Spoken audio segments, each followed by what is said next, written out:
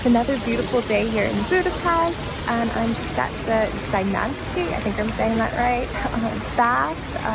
Got here early and it's still pretty crowded, so imagine how much crazier it's going to be later today. One of the locals told me it's best to get here right when they open because the later in the day you come, the dirtier the water tends to be. I don't know if that's true or not, but didn't really want to chance it. So let's see how hot this actually is. Okay, so truth be told, it's not quite as hot as I thought it was going to be. Apparently in the winter, it's 34 degrees Celsius, which I think is around 70 Fahrenheit. I'm still learning Celsius.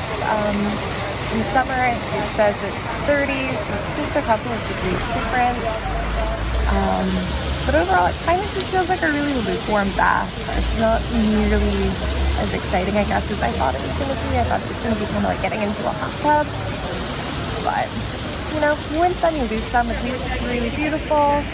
And the great news is they do have tanning beds here. So if you're here during the summer and do want to catch a few rays, it's worth it for the day pass.